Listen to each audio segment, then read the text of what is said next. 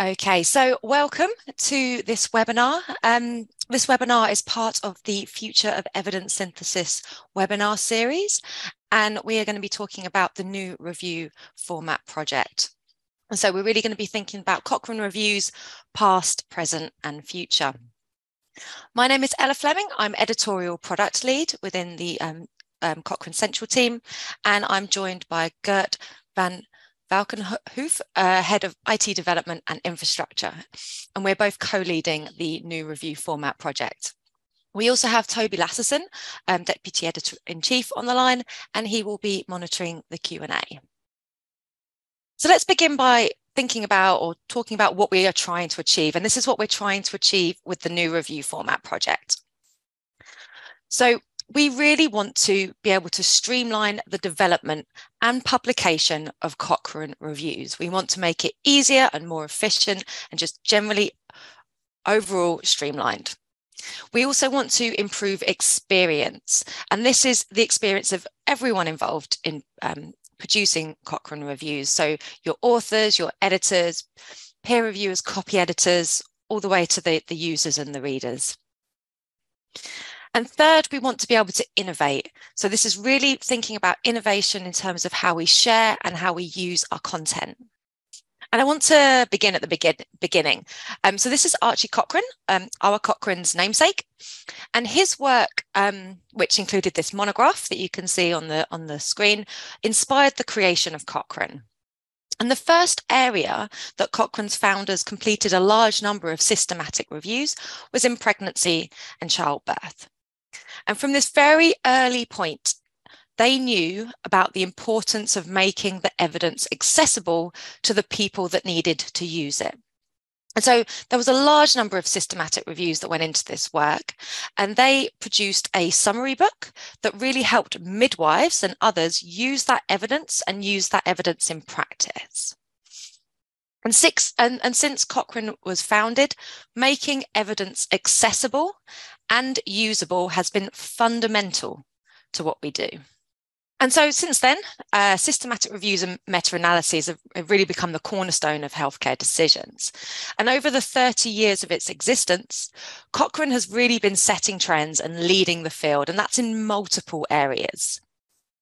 So first up, we have community. So Cochrane brought together expert international communities together to produce content. We have expert methods groups from across the globe who pioneered methods development and best practice and launched our handbook of systematic reviews of interventions. Using these methods, Cochrane has really set field standards for conduct in systematic reviews, as well as standards in how to report protocols and full reviews. And then we're on content, and Cochrane was really revolutionary in creating databases that pulled together different types of content. So, for example, a database of systematic reviews and a database of trials. Cochrane also led the way in data curation, so things like PICO annotation and some of the other work. And as an early advocate for online-only publications, Cochrane could push for far greater transparency than other publication formats. So we're thinking here about kind of print articles. And it allowed Cochrane reviews to really demonstrate the rigor in the methods and in the reporting. And that rigor and that, reporting, that transparent reporting was missing elsewhere in the field. Other innovations included the publication of protocols. We were one of the first to do that. The ability to version publications when they're updated, and things like using plain language summaries to increase the accessibility of our evidence. And finally, we've led the field in terms of the tools that have been produced. So we have the RevMan authoring tool. There's a citizen science platform called Cochrane Crowd. There have been innovative ways to citation screen using crowdsourcing and machine learning. So that's our Screen for Me tool. And the Cochrane Register of Studies, which is a data management tool and data repository. And because of how Cochrane has led the field and really pushed the boundaries, it's now internationally recognised as a benchmark for high quality systematic reviews. And over those 30 years, we've published about 16,000 reviews and updates, and that equates to just under 9,000 systematic reviews in the Cochrane Library today.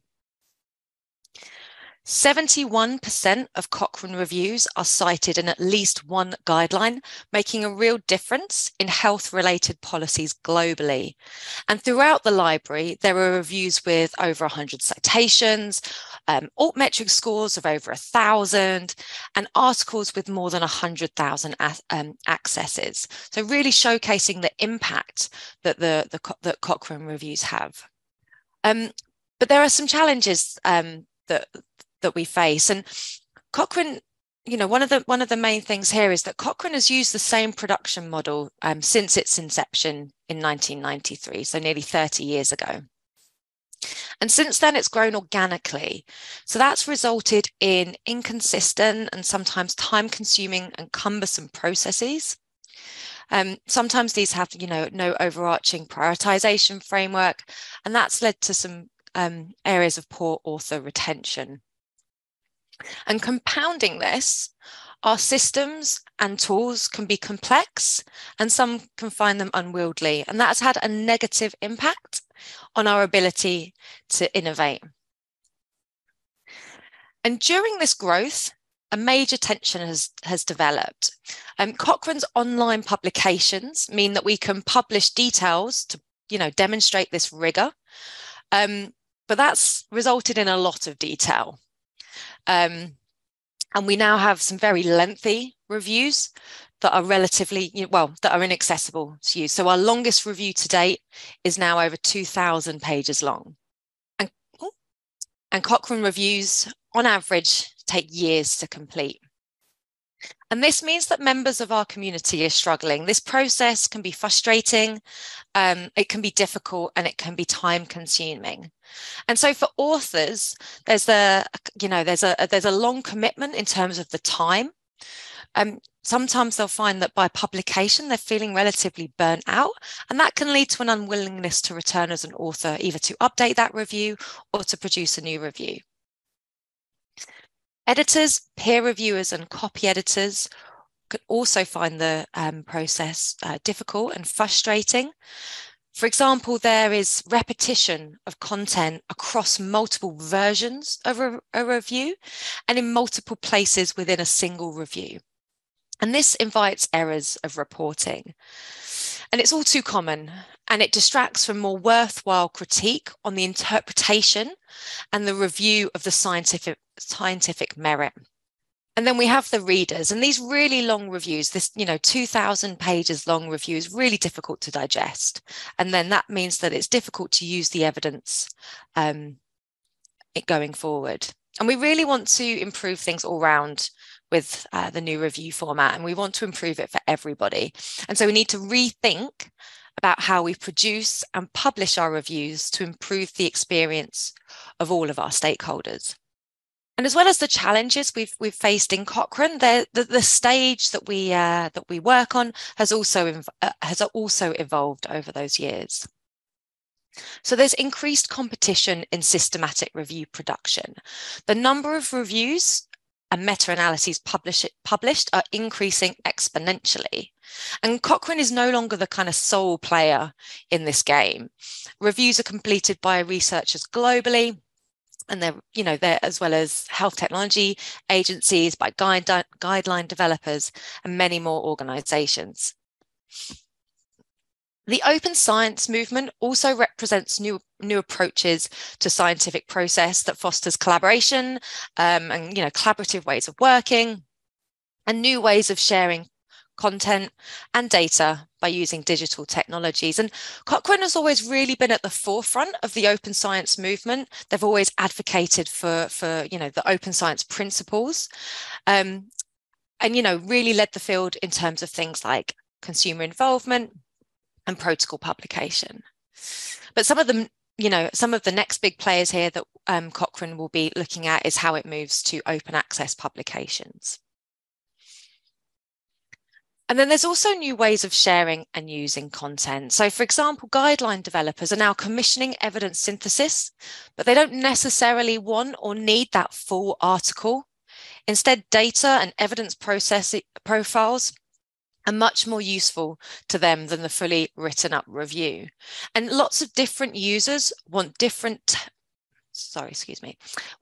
tailored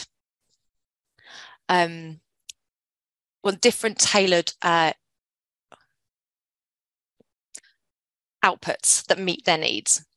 And much of this utilizes new technological developments around sharing and using data.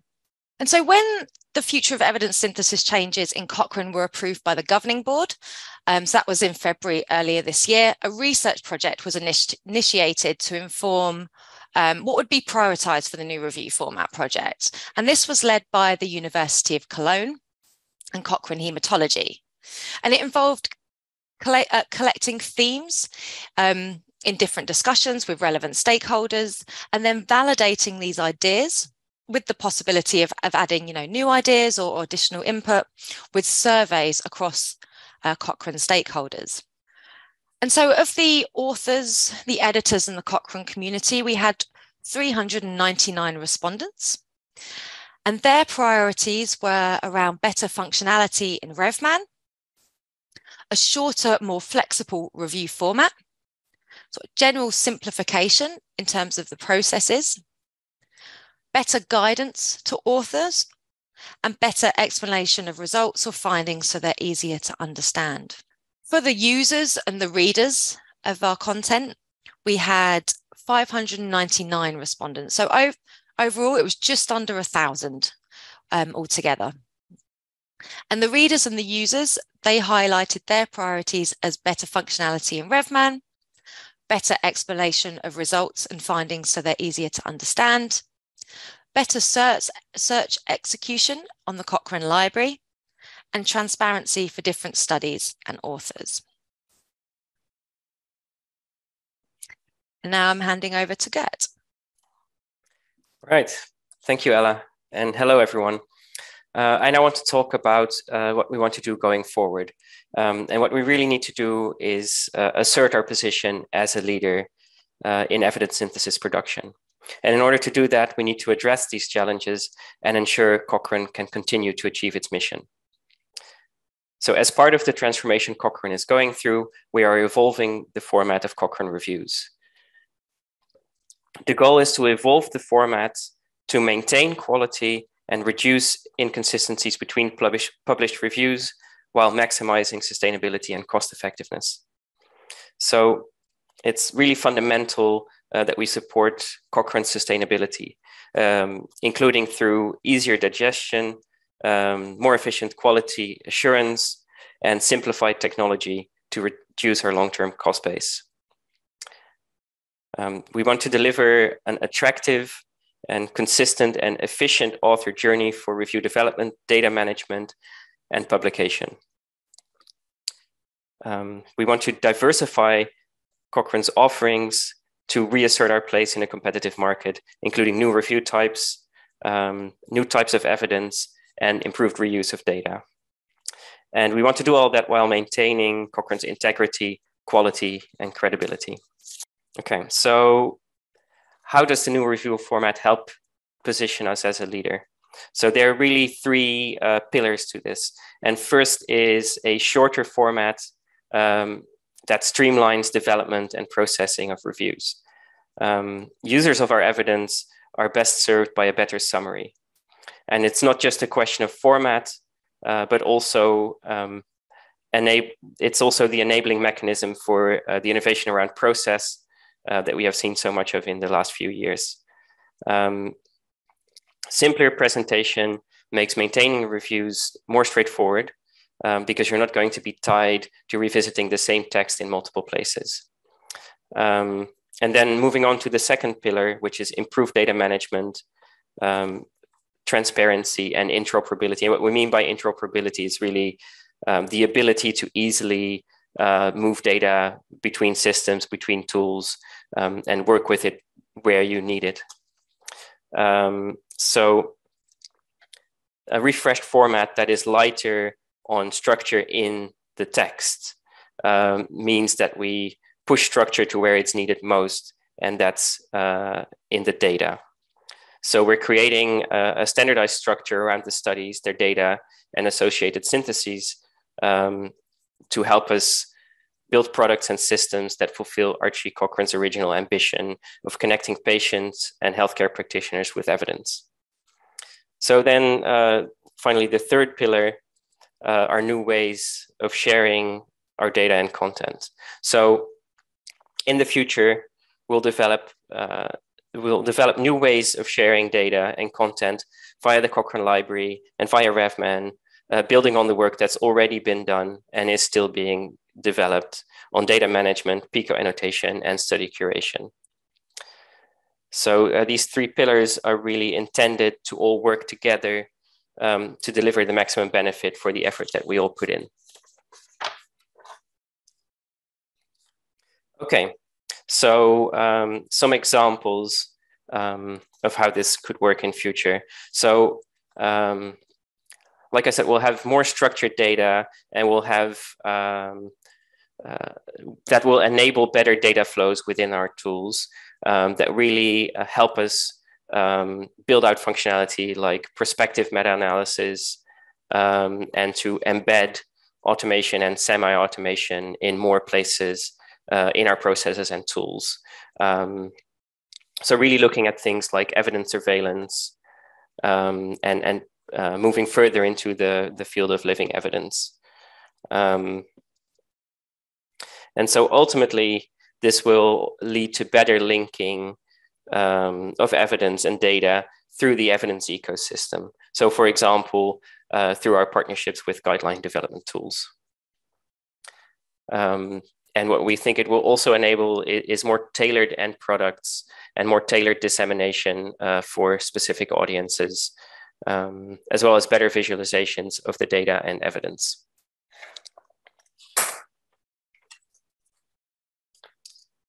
Okay, so in 2023, we'll roll out changes in the first two pillars, which are the shorter format and improved data management.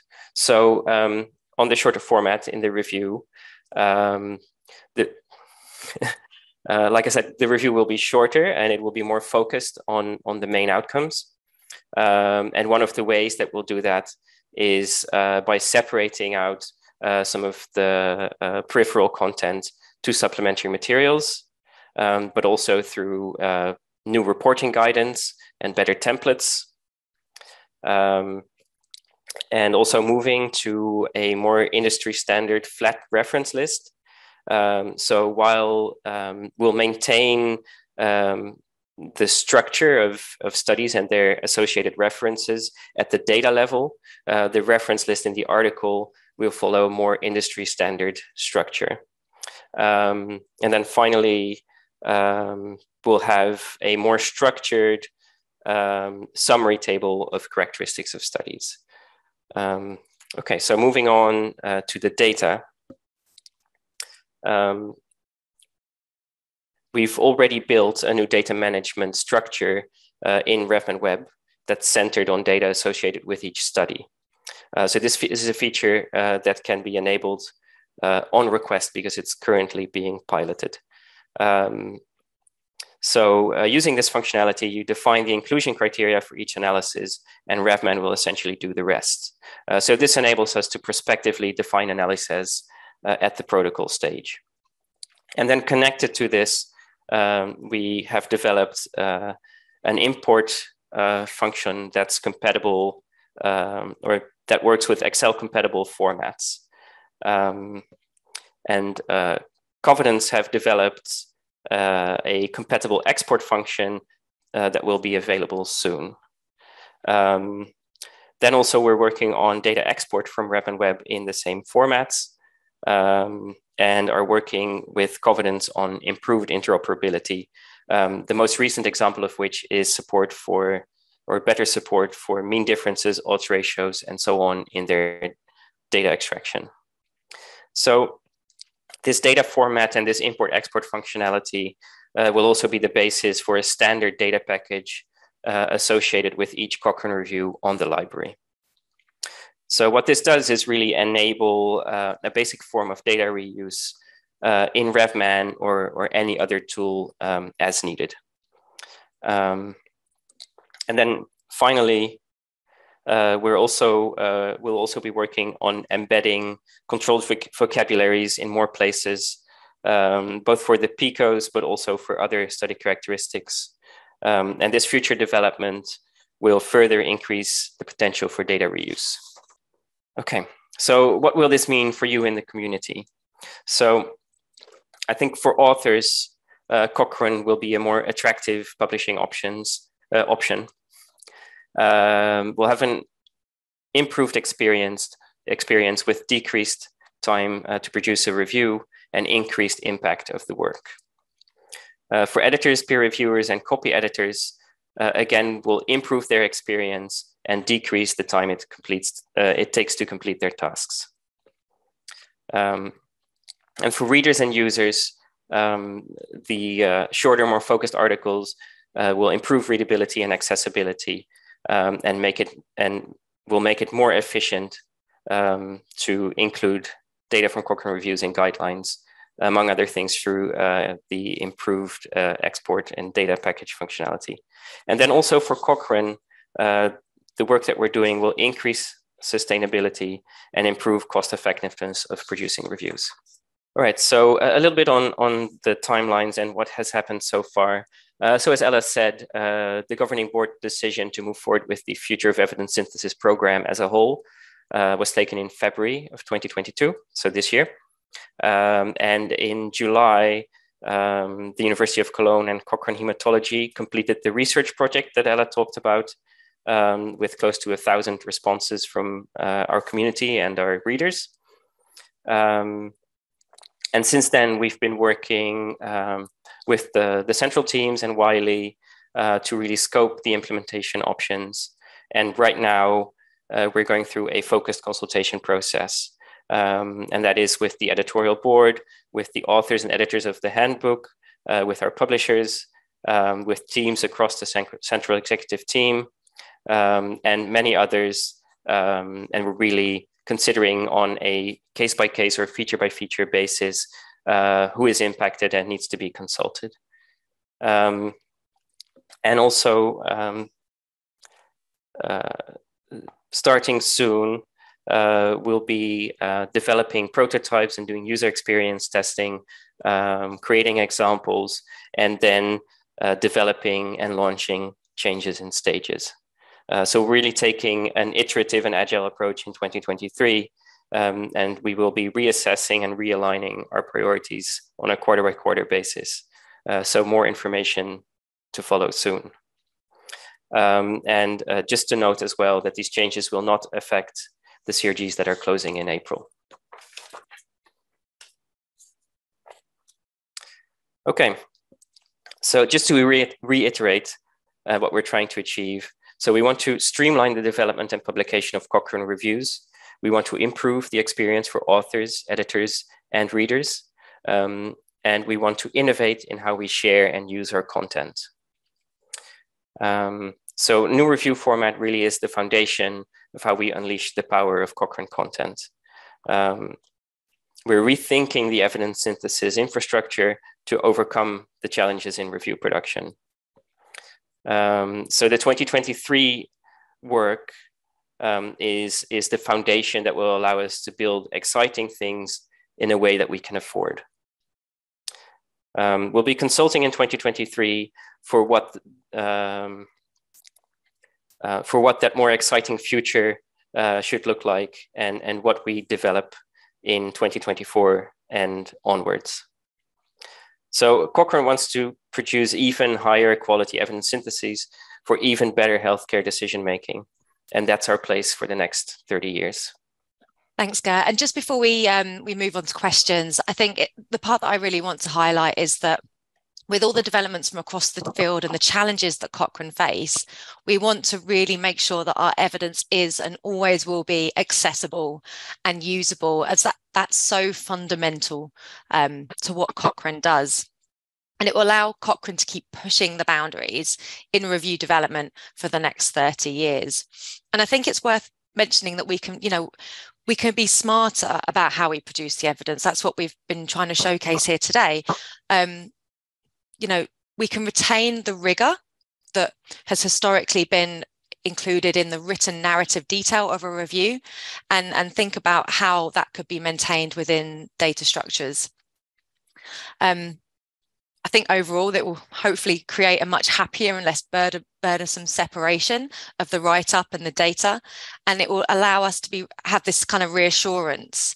So it allows the reassurance for authors, for editors, peer reviewers, and readers that fewer words does not equate to lower standards.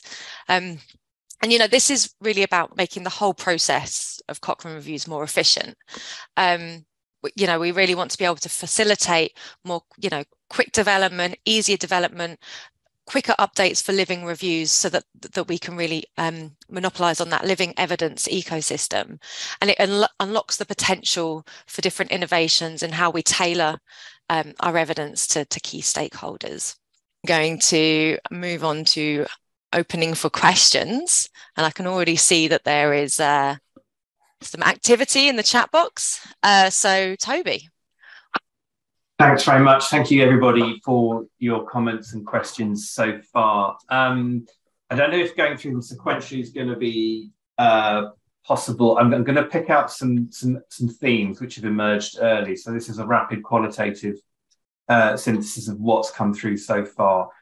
I might start, though, with a comment that Claire Jess posted at first up, which was about that question about how simplifying the review format is possible when additional hoops the authors are having to navigate additional hoops, additional parts of the process. Ella, I mean, the comment you made just towards the end of the presentation, I think, helped to address some of that. But do you have any further thoughts about this issue between format and process that it's worth responding to? Yeah, I think, change is always difficult. And I think that the thing that's going to be really important as part of this change, particularly for the process for authors, will be the guidance that we develop. And what we really want to do is to make it easier, or as easy as possible for authors, is to better use templates. So have specific guidance embedded within a review template. That means that authors have the information they need when writing certain parts of their protocol and then their review. The data management changes that Gert was referring to within RevMan also help authors kind of spend more energy and focus right at the beginning of the process of producing a review on defining the PICOs. So defining the PICOs at the protocol stage with quite a lot of, probably more detail than we see currently. And by using the guidance and how the tool kind of takes authors through that process, we hope that will help with the changes that we are going to be introducing. Thanks, Ella. A couple of things I've picked out also are about timelines. So when this is coming and the impact on reviews in process. Is that something that you could address? I think it's more been Ella that's in charge of the timelines. All right. But I think, what we the first format change, like the detail of that, we want to announce that in February, and then it will really be become the new standard from August. Yeah, I think it's worth noting that we really want to break it down. So we want to announce changes in stages, and particularly for the first change that we want to announce, which will really be around supplementary materials. We're working with the platforms and the tools to understand the level of change that could be automated, so it puts very little burden on authors to make specific changes within their reviews. The idea in terms of the kind of implementation and how it will be introduced will be that we will we'll announce changes. We will launch prototypes and mock-ups so you can see what they look like. We will launch the guidance and a training plan so that members of the community can be onboarded on the change and can understand the change. And then at a later date, and so at that point, the change becomes optional. So authors can use the new format or they can use the old format. And then after a certain period of time, there will be a kind of policy change that means all submissions going forward after that date will need to use the new format. But as I mentioned, we're trying to do it in stages. So we're kind of working to the idea that there will be 2 announcements next year. But again, we're doing an agile approach. We want to take feedback on. We want to listen to the community as we introduce the changes. Thanks. So the message to anyone who's they've got a reviewing process is don't panic. Yes. They can still go ahead with what they're doing. Yeah. There are a few questions I think related to that. Okay, so let's jump to the issue of data sharing. Gert, this might be one that you could take. So a few questions have come through about that. Questions about EPI Reviewer and the integration there, but also I think with Covidence as well. That was a question that came up later on. So how will that work with those systems? Right. So first of all, the new way of data management that we've built is really like one of its foundational principles is that it helps us align more closely with the data extraction tools like Covidence and EPI Reviewer that essentially were already operating at a study level in terms of the data extraction functionality. So that on its own will make it easier to move data between Covidence, EPI Reviewer, other extraction tools, and RevMan.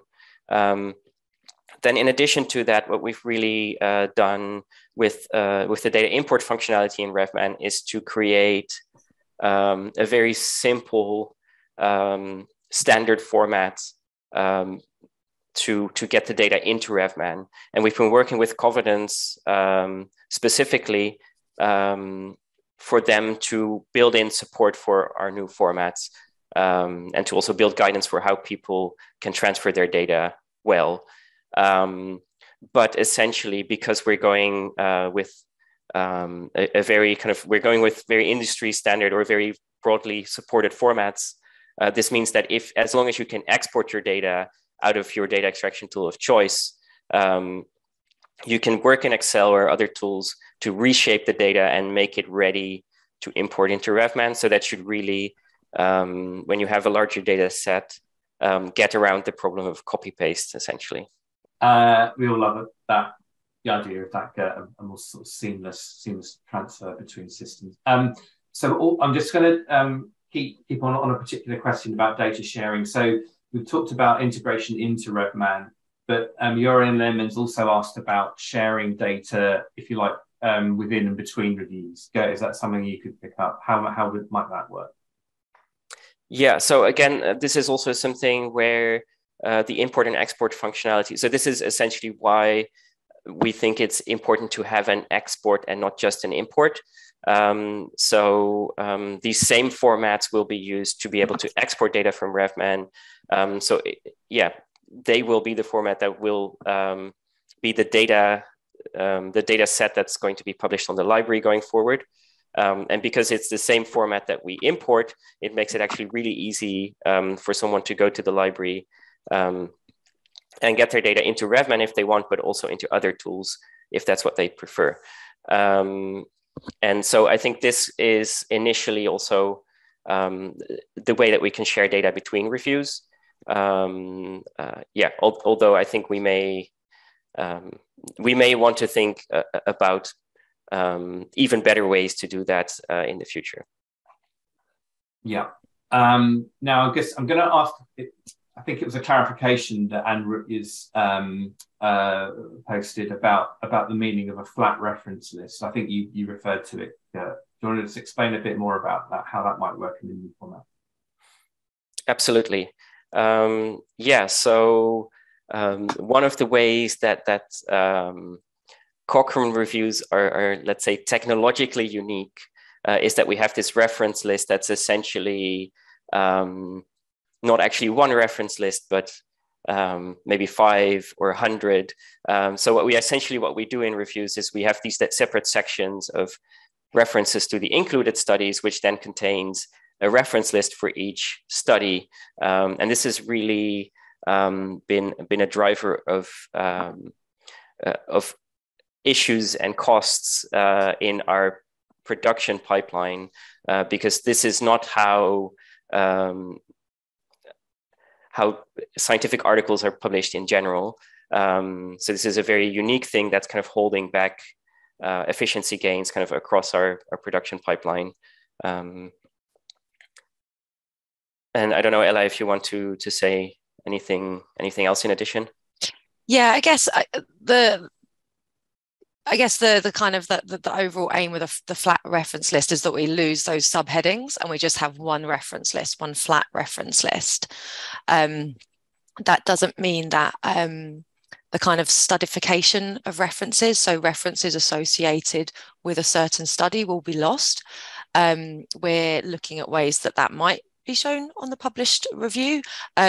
It's worth mentioning that we'll be, the way that we want to introduce changes is that we'll start with probably like a minimum version of them, and then build on the kind of user experience as we go forward to make sure that what we build is fit for purpose. But it's really worth noting that the kind of studification of references will be maintained in RevMan and will be maintained in other Cochrane systems. It will not be lost. Absolutely, yeah. Good, okay. So let's think, we focused, I think, or the fairly explicit assumptions around intervention reviews, but we've had a question about how this might work or transfer to diagnostic test accuracy reviews. So are there plans in the pipeline for, I guess, not just ETA reviews, but thinking about other review types that we currently publish? Yeah, absolutely. The first kind of phase, I guess, the first initial phase will be thinking about intervention reviews, but what we want to do is reach out to the experts in the methods of the other reviews, so DTA, prognosis, qualitative, to understand whether what we're proposing would have a negative impact on how other review types are managed, because ideally we want this format or a format that works in a similar way to be used on all the different types of reviews that Cochrane publishes.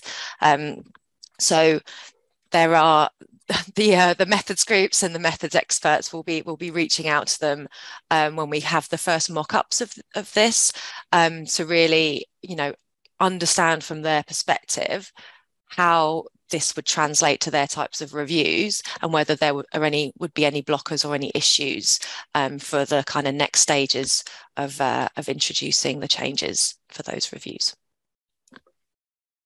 Great. So Laura Mishra asked a couple of questions. One is about how this format is going to help new authors who've not previously been part of Cochrane reviews. I wonder if there's a sort of maybe even a blessing for new authors. They're not familiar with the previous versions. What might the experience be like for them? Yeah, we're hoping that the experience would be much more simple, much more simplified. The templates that I mentioned, the kind of protocol and review templates, we're really hoping will help guide new and experienced authors with Cochrane to understand, what gets reported where, and what you need to think about in terms of your conduct at which stage. We're trying to move to a much more industry standard kind of review format in kind of the basic review, which will help if someone has authored a review for another journal and help them kind of translate those skills, be less kind of, I guess, daunting. And then with the data management side, we want to make sure that we have the guidance and tutorials on how to take the methods the methods theory, and how that, relates to what you do in RevMan, for example, or in other tools that an author would use. Gert, is there anything I've missed there? I think what I would just add is I think particularly the changes with supplementary materials and the references will actually make it easier for new authors to understand how what they're doing in RevMan will relate to what's going to be in the published article. Because really we're so used to how RevMan works and how Cochrane reviews look. But kind of through this process, I've really realized how unintuitive some of it might be if you're coming to it fresh. Like really, I'm doing this in RevMan, and then what? So I think it's also an opportunity for us to look at that user experience and make sure that that's crystal clear. Yeah, and Laura also asked about I think Ella, you mentioned sort of training or sort of rollout, and in particular about a virtual Cochrane workshop. So I guess the move to online training. Will there be a new training module for this format? Yeah, we're going to be working closely with the training team to update the current training materials and think about how we can deliver kind of fit for purpose training for the new format throughout 2023 and beyond.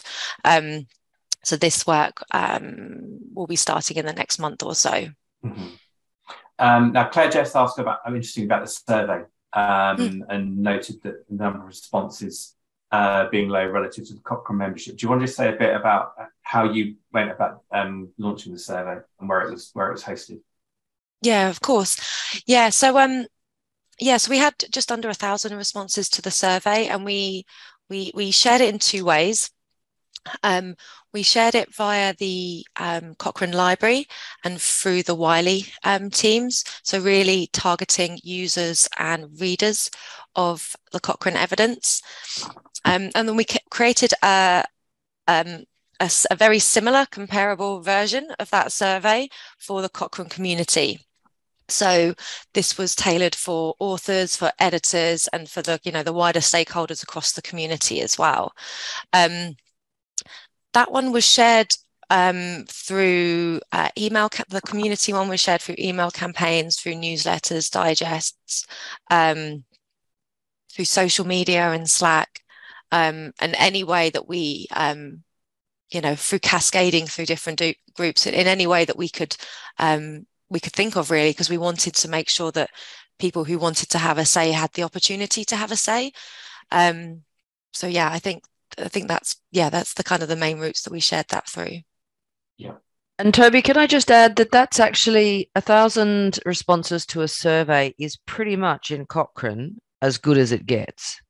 That's a high response number. We wouldn't expect to be able to reach and hear from our entire kind of membership base, which is in the tens of thousands. So I think it's important to remember that we rarely get over 1,000 for any time we go to the community to ask a question. So that's actually a very good response. Thanks for clarifying that, Ruth. I think when I filled it out, it certainly felt like a very particularly meaningful, heavy survey. So you may even have had starters who didn't complete, but yeah, 1,000 completed responses is as Ruth said, is actually pretty good going for us. All right, so C. Marcus has asked a question about evaluation, always an important consideration when contemplating changes like this. So what might the evaluation process look like to check if it's working, if it's going well? Yeah, so as Gert mentioned, we want to introduce the changes in a kind of agile and iterative way. So the idea is that we'll be launching changes periodically,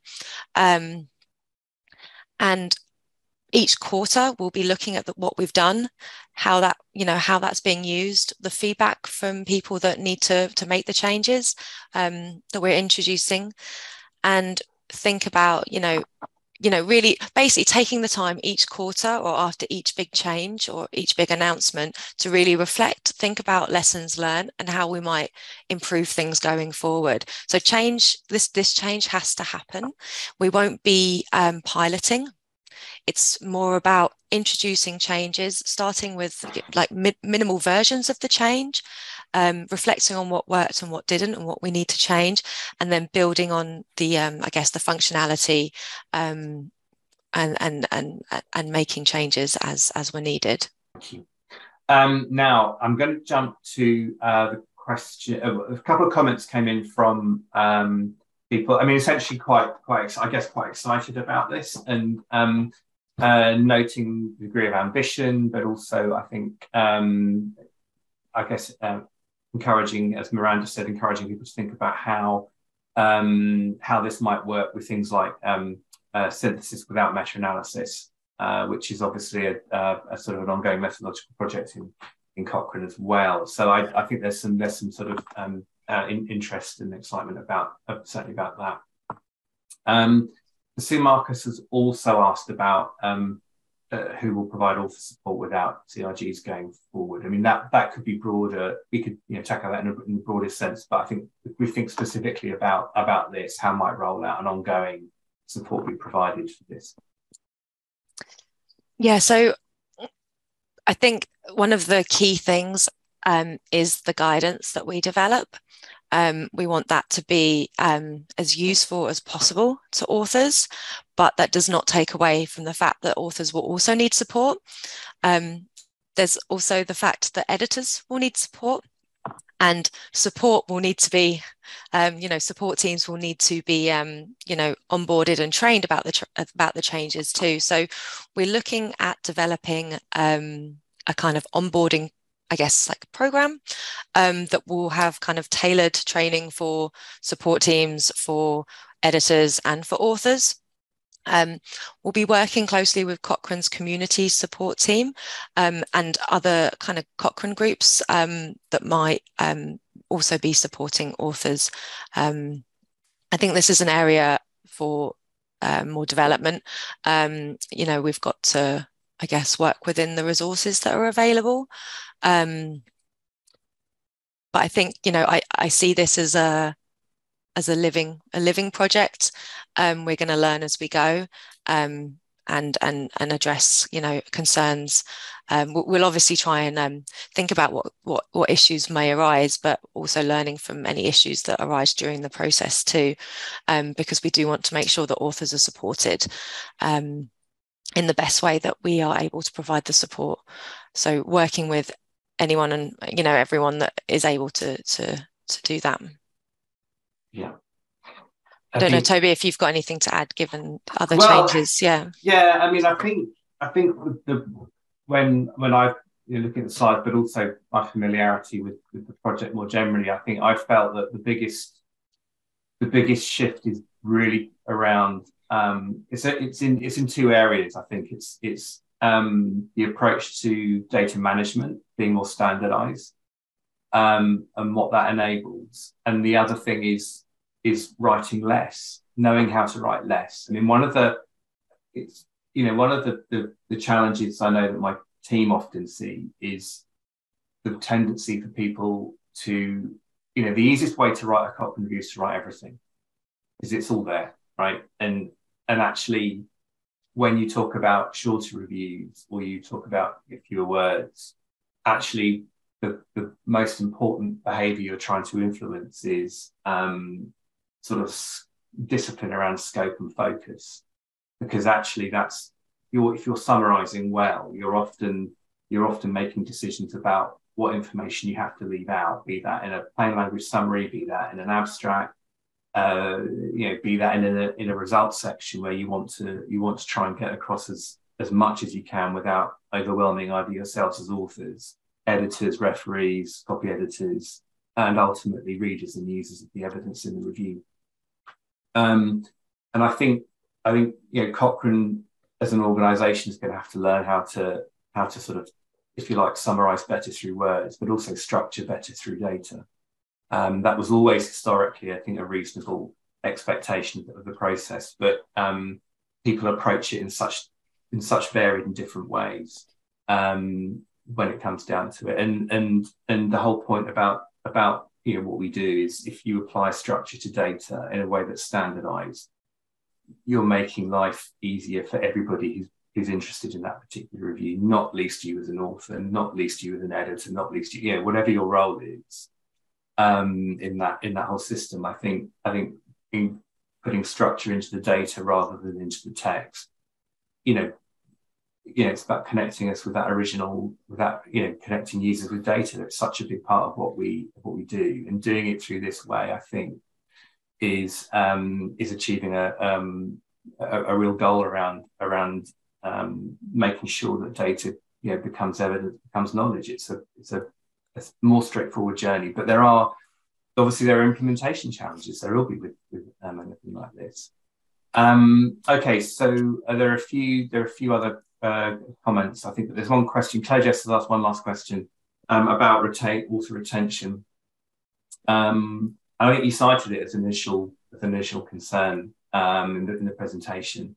So how might this change help to retain authors and prevent them from publishing elsewhere? Yeah, we're really hoping, we're aiming that this will really simplify the process for an author, and that that will, if it's a simpler, less time-consuming, less frustrating process, that they are going to be more willing to come back and either update that review or write a new review. Author experiences and author satisfaction is so important. It's one of the key pillars that these changes are trying to address. And someone's just posted something about data reuse, which I'll have to come and get my head around whilst I leave you. Gert, define what flat reference really means in the context of this project. Okay, so when we talk about a flat reference list, that's really for the article as it will appear on the library. So let's get that out of the way first. So in RevMan, we will retain the structure that we currently have, where references, like multiple references, can be associated with each study, included studies, excluded studies, and so on. So that will remain. But for the published article, we're moving to a single flat reference list, which just means that they are listed in order as they appear in the review, rather than structured by study. And why we're doing that is really the complexity of how we do references and the uniqueness of how we do references in Cochrane reviews currently. It's really holding us back from adopting industry standard tools that are used in production and publishing. So that's been somewhat of a cost driver for us. Thank you, Gert. That covered quite a few of the early comments and questions that came in, but I'm now going to jump to a question from Marta Roque-Fickels, who's really, I think, interested in what we mean by a shorter review. So is it just word count, or the main text will contain less material and the rest will go to supplement and mention materials? So in other words, is it the file itself that's remaining the same size, or are we looking to actually make changes there as well? How does that break down? Yes, I'm happy to take this one. I think there's two areas of it. First is the separation of supplementary materials, which will make the physical file of the main review much shorter. From the tests we've done so far, it's halved the file size. The other aspect is an actual kind of more focused review, a review that focuses on the main objective, the main outcomes, and the main conclusions. And the way that we want to address this is with better guidance for authors. We're really thinking about how we can best utilize templates that are embedded within RevMan. So when a new author kind of opens up a new review, they have exactly what they need to include in certain sections to really kind of target the reporting to what's needed in each section. We want to remove the duplication. If the same information is duplicated in multiple areas of a review, again, trying to tailor focus and make the reporting more sort of succinct and concise, and that as well will shorten the review. Thanks, Ella. So I'm going to try and be ambitious and combine sort of questions that have come in on a similar theme around new reviews and also the flip side, which is updates. So Victoria looked to you has asked about or has made the explicit assumption that it applies to new reviews only, which I think we'd all agree is true. Tess Moore wants to know about existing reviews, particularly when it comes to updates. So I don't know if you or Gert could address that one. I'm happy. Gert, do you want me to take that or? Sure, you start. Yeah. So we're trying to, so the way that we are anticipating introducing the changes is that we will announce the change is coming. So we'll announce what the change is with mock-ups and prototypes of what that change will mean for a review. And at that point, we will launch a kind of comms and onboarding plan for training for authors. After a certain time period, so at that point as well, it's worth mentioning that the new format will become optional for authors to use or switch to. After a certain time period, once we've kind of delivered the onboarding and the training plan, we will be changing Cochrane policy so that all reviews submitted, so that's reviews and updates, will use the new format. We're going to have this kind of grace period because that will allow any authors who want to finish their review and get it submitted before that change can do, and then they don't have to make any changes. Or if an author is keen to make those changes, they can use them because it will be optional. And then after that certain date, it will change for all reviews and all updates. This is an area we are still working through. This is the current kind of plan, and we're going to be discussing it with different teams as part of that focus consultation that Gert mentioned. We're also trying to think about how automated updates in RevMan will best support the changes so that the burden on authors is as small as possible. Gert, anything to add on that? No, I think you've covered it all actually. Okay, thanks, Ella. You mentioned, I think you mentioned templates and providing some support. Is there any other further observations about specifically training? And that's the second part of Victoria's question. Yeah, so we at the moment we're developing the kind of mock-ups and the prototypes, and we're going to be taking that to the training team in the coming months to think about how, what's needed from a training plan to make sure that authors have the onboarding process that they need to be able to use the new format, but also thinking about what editors need and what the groups that support editors and authors need, and thinking about how we could tailor that kind of onboarding plan for each of those different groups. Great, thanks, Ella. So Eugenie Johnson's asked a really good question. It's partly to do with the diversity of research questions, review questions that we expect Cochrane to be publishing. A lot of them we publish now, but we'll be looking to continue to publish into the future. But also how specifically, how will the new review format be adapted to cover other types of evidence synthesis formats that we're looking to publish, particularly where methods differ quite substantially to systematic reviews, and Eugenie covered things like scoping reviews, mapping reviews, prognostic and DTA reviews. Yeah, absolutely. So the idea is that this new review format will be as consistent as possible across all of the different types of reviews that Cochrane will be publishing.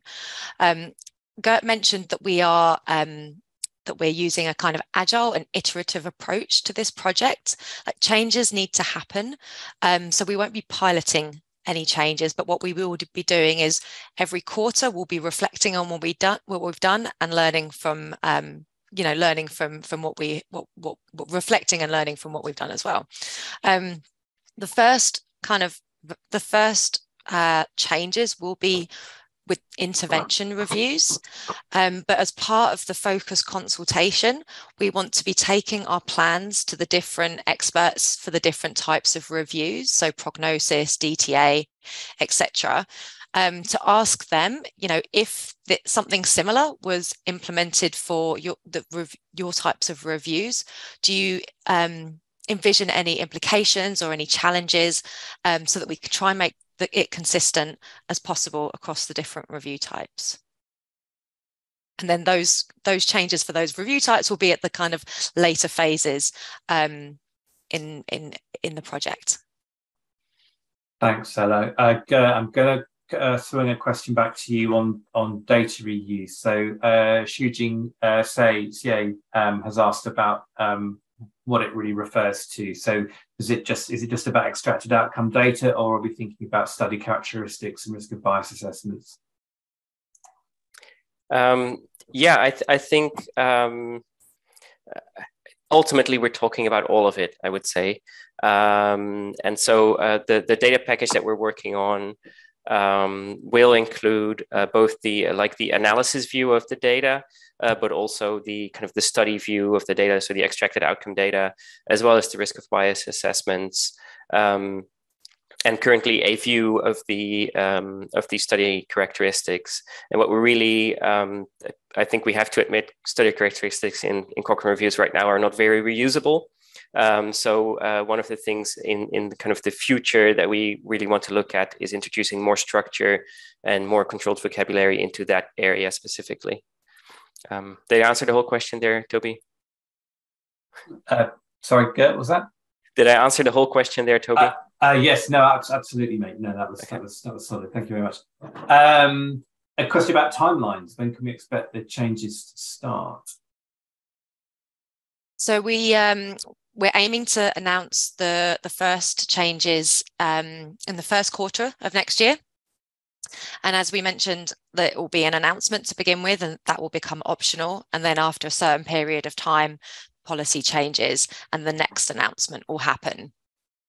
So we're going to be starting with supplementary materials.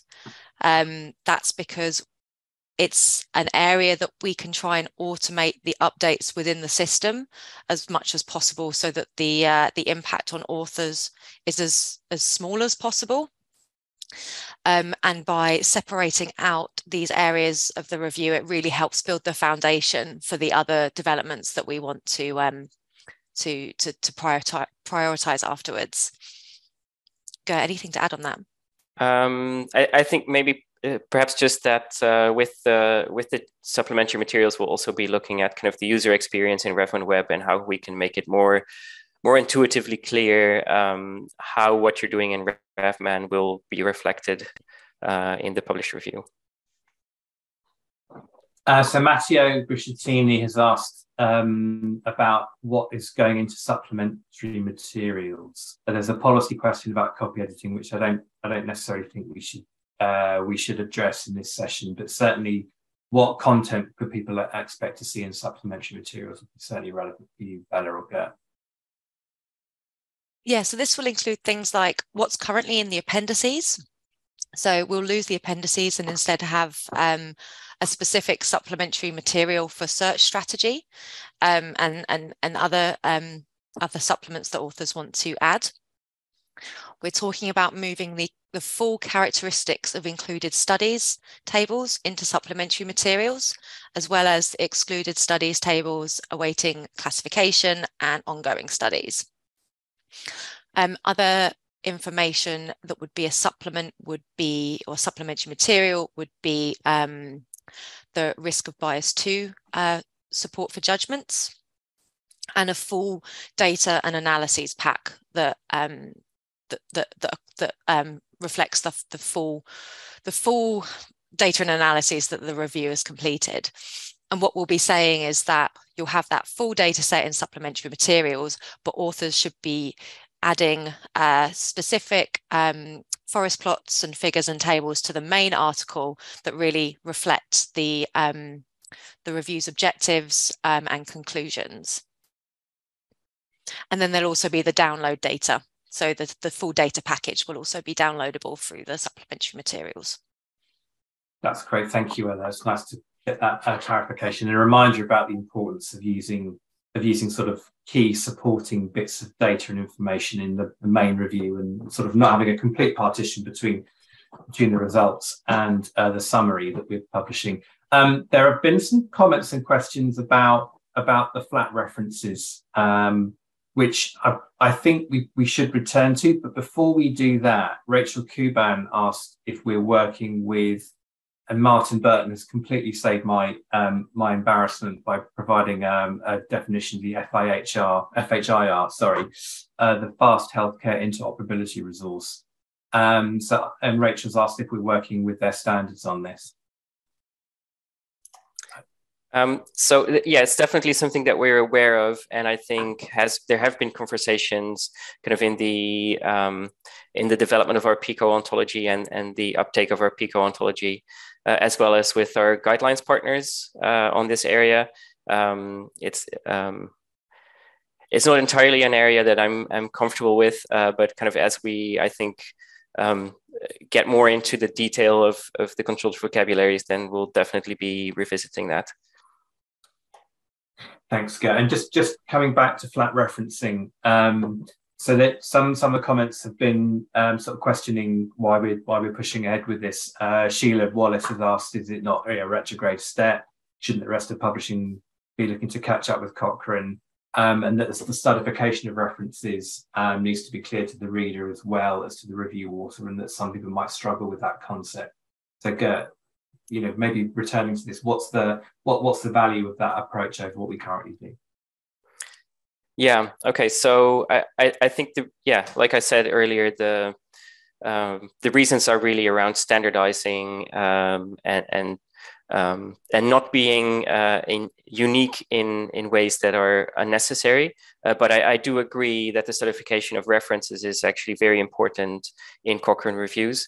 And so this will still be reflected in various ways. So I think the summary table of characteristics of studies is a very important place for this, where it will be clear kind of the references that go along with each study. But also, I think the data set will contain this information as well. So that's really, I think, also an important way of still disseminating and providing this information. So maybe a way of thinking about this for my benefit, as much as anybody else's, is to think of the sort of, you have a bibliography for a study which is still intact, but what you're leaning on in the review itself, you're not going to necessarily need all that bibliography. You're not looking to cite every study that you include, and let's be honest, every study that you exclude, right? But it's a sort of the stuff that you lean on, that you rely on in the actual text that's going to be in that sort of reference list. Is that correct? Yeah. So I think it'll still be clear from both the article and the data set that that kind of statification of references is there. It just won't be displayed that way in the reference list itself. Right. Okay, thanks for that clarification. I hope that's addressed some of the sort of questions that people have been asking about flat referencing and stratified references and letters to the editor. Okay, now Matthias asked a question about whether the new format will also be used by Cochrane Evidence Synthesis and Methods, which I guess is that's going to be the journal, isn't it, which we're looking to launch shortly. I don't know, Ella or Gert, who between you might be most suitable to answer that one. Ella? Yeah, I'm happy to take that one. So the new open access journal, Cochrane Evidence Synthesis and Methods, is completely separate to the Cochrane Library. It's a separate journal. And so this new format will be specific to the Cochrane Library. Okay, so the note.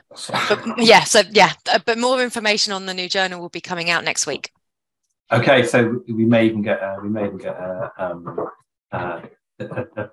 pointer as to what would be relevant in the near future. Thanks anyway. So just to add, actually, so the new journal won't be considering full systematic reviews. They're still in scope for the CDSR. It's other evidence synthesis types that will be in the new journal, so more rapid reviews and scoping reviews. Okay. And they will have sort of different criteria for consideration. But again, yeah, lots more information on the new journal coming out next week. Okay, thanks. And Therese Dales has asked about any research following the new development, especially if the content was more understandable for consumers. So, what sort of evaluation plans might we have in place to see what the impact of the change might be? Do you want to take that one first, or? Sure. Like we said, we'll be rolling out changes in stages. Evaluation will also happen in stages. But I think it's also important to stress the prototyping and the UX, so user experience testing that will be happening ahead of time. So before we really get into the nitty-gritty technical implementation, we should already have a fairly good idea of what the impact is going to be. Anything to add, Ella? Yeah, no, I think that's a really good point. And also in terms of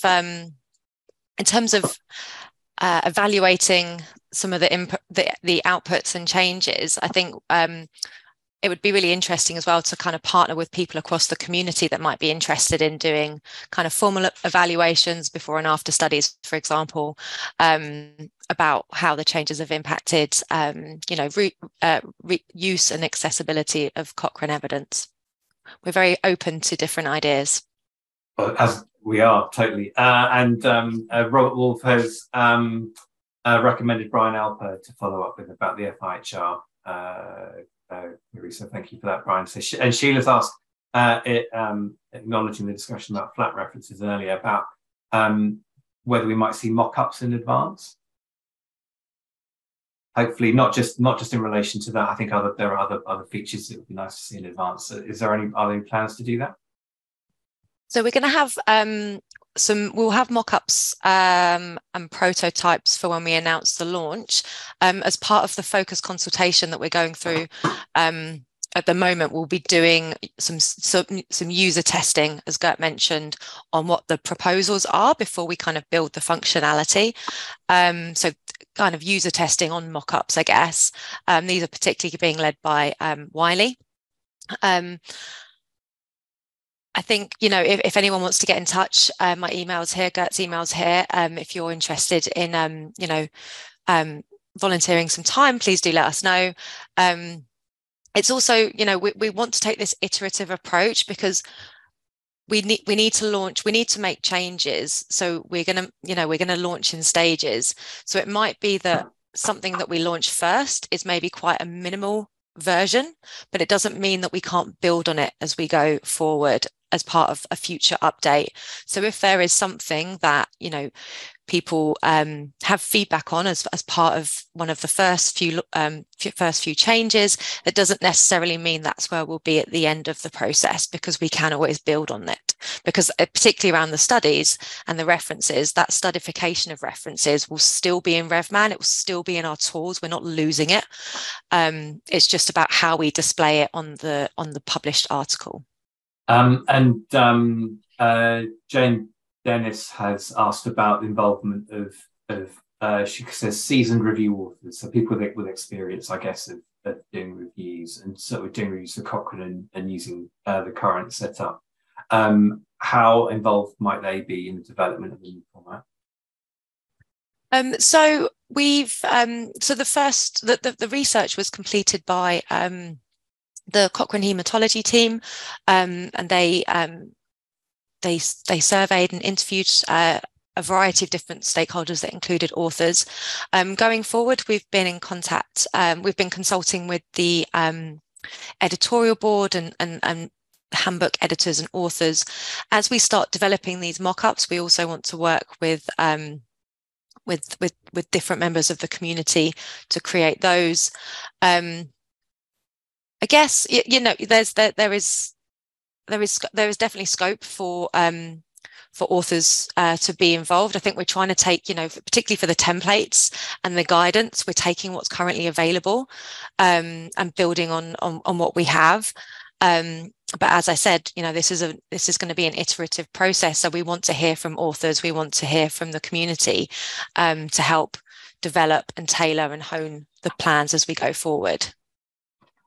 To what extent might that address the concern that Marielena, echoed by Jane Dennis actually as well, has just articulated? It's around the lack of a pilot for the new format. So it seems like there's iteration. So what you've outlined is sort of an iterative process.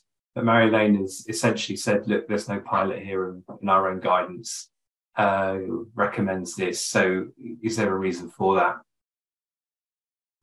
Yeah, well, the thing is, we know that change needs to happen. The governing board decision was that we need a new format.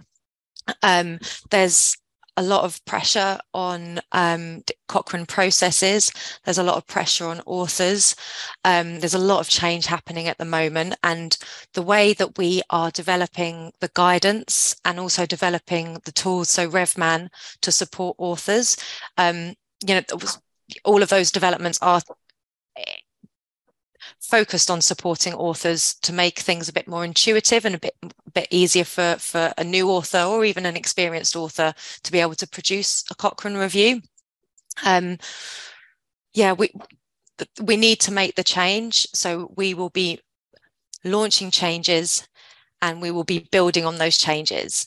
We'll start, with something, with a minimal product and build on that as we go forward. Change has to happen, so we're not going to be doing a pilot. Instead, as we mentioned, we're going to be doing this agile approach where we reflect on what we've done and adapt each kind of quarter, half a year, because the change needs to happen sooner than a pilot would allow. And you've got support from Martin Burton in that view as well, Ella. He's just given his agreement to that idea. Okay. All right. So I think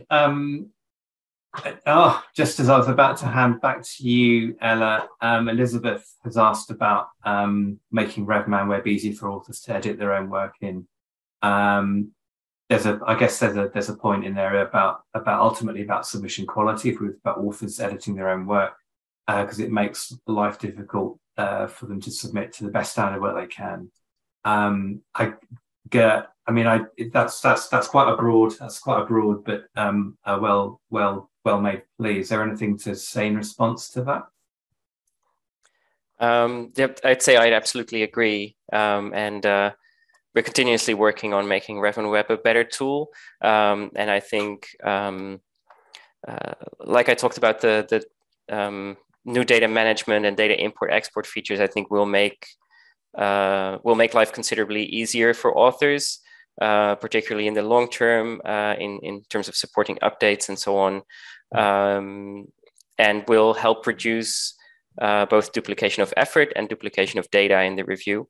So I think that's one important aspect. But like I also alluded to earlier, I also think that with the initial changes around supplementary materials, we also have lots of opportunities for making it clearer to authors what will go into the published article. Mm. Beyond that, of course, we will continue to iterate. I think one thing that's worth maybe coming back to is to close off the comments and questions that have come in. Certainly, just from my perspective, I think one of the most important bits of guidance that we can prepare alongside this is not so much, the technical guidance, but actually guidance about writing up and what that skill about summary and the importance of selecting information that you summarize and making sensible judgments about that, so you don't burden yourself as an author or anyone else who reads your review subsequently, not least users. So I think I've gone through my qualitative evidence synthesis of all the comments and questions that have been posted. I'm sorry if you feel that your question wasn't directly addressed, but as I mentioned, you summarise and you often select stuff out as well as selecting stuff in. Now, maybe one last comment to round it off from Anne Rutjes, who has noted, and I think we'd all we'd all agree with this. To retain a degree of enthusiasm, we need a face-to-face meeting and not something that's just online. Thank you, Gert, for the reply that you've just posted about that. And do look at the colloquium website for 2023, which will be a face-to-face meeting. And Zoom will not be allowed, I think, in those 3 days. I think as well, Toby, just to add that if anyone does have any more questions, or a question comes up in the next couple of days or weeks, we've got our emails here on the slide. So please do reach out. We're very happy to answer any other questions that you have. Thank you very much to everybody who's posted on the chat. Over to you, Ruth. Thanks, Toby. So just thanks to everybody for joining us today. And I just wanted to remind people that there's information about the webinar series, which has been running since about April this year and will continue into 2023. So the future of evidence synthesis is on the Cochrane community page. It's a page on Cochrane community site. And we have the last webinar for the year, which is on December the 8th, and that will be a review of 2022. So a look back over the year, what we've achieved, challenges that we have come up against. So we hope that as many of you will be able to join that as possible. And thank you for being with us today.